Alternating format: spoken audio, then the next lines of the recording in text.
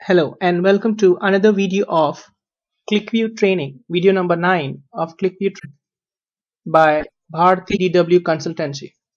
In this video, we are going to talk about statistics boxes and multi-box. Let's create a new sheet here and add statistics box. I can add statistics box from here. And in the field settings, select amount.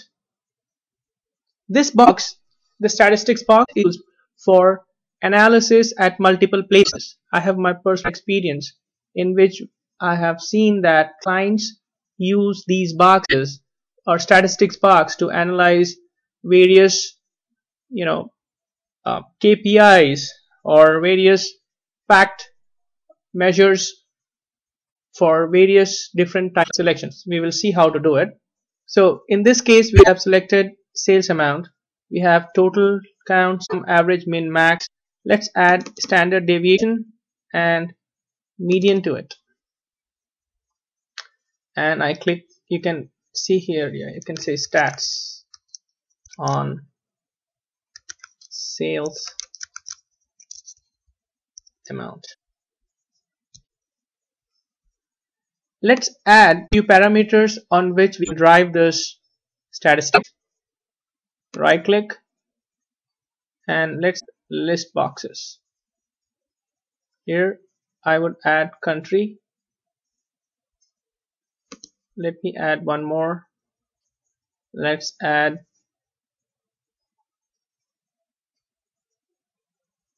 product category. Let's add one more list box. Let's add year. So I've added 3 dimensions and let's arrange it. Okay, so here we go. We have country, year and product category. If I click on US, you can see the sales amount, total count, sum, average, deviation changing for this US. If I say UK, you can see that there and product category 2 and 3 are only valid for UK, and you can see the sales amount and sales quantity. Please remember that Qlikview has an associative property, and that's why each and every data item or objects are linked. Now, if you look at it, as the values of country, year and product category grow, the whole sheet would become kind of clunky. In order to have a nice selection, we will use a multi-box. You can add a multi-box by right clicking and go to multi-box here and add in the order you want to display. So let's add year. So country, product category and year, which I'm gonna display in the multi-box. Additionally, we can add, let's say, city and currency. You can see that even the multi-box is attached to all this, and that is why when I have selected UK, it's already coming as selected. So I clear this off and there is no selection. I would select India to start with.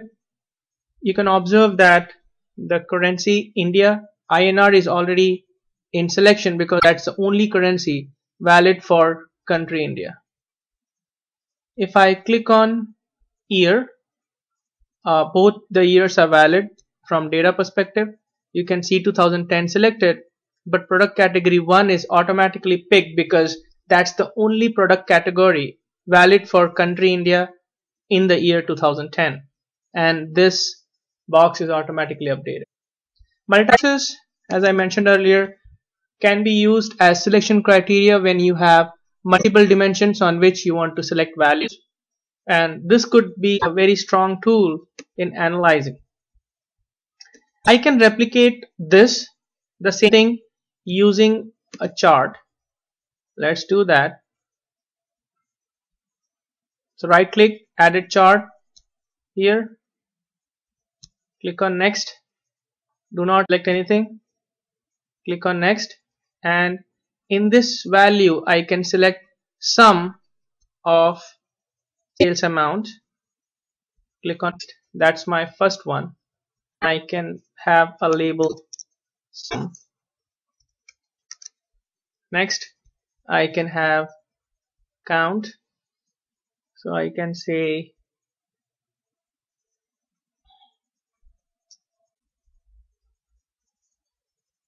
total count and sales amount. I'm gonna add minimum.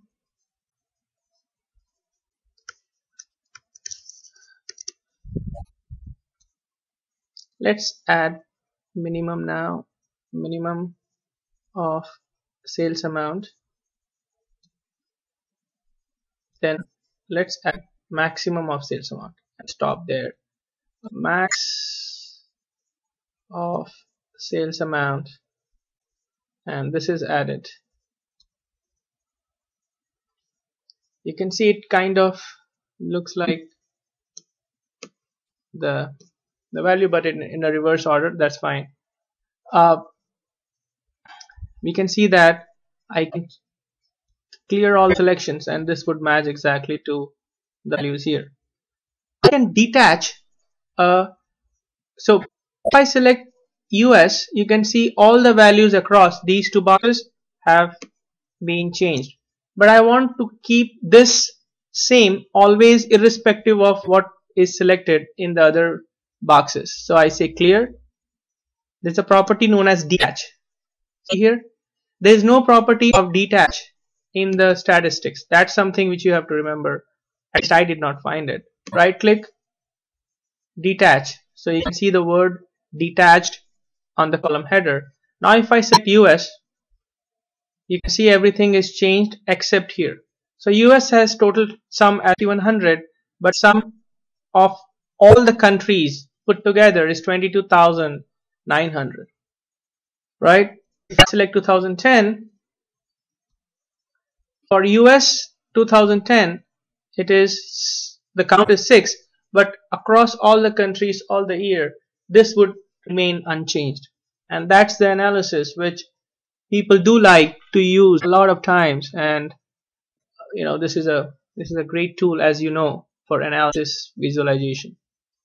With that, end this video, and in the next set of videos we will do the advanced concepts of Qlikview, like creating function sets, set orders, security, incremental loads, and all the various other functions. Till then, happy learning.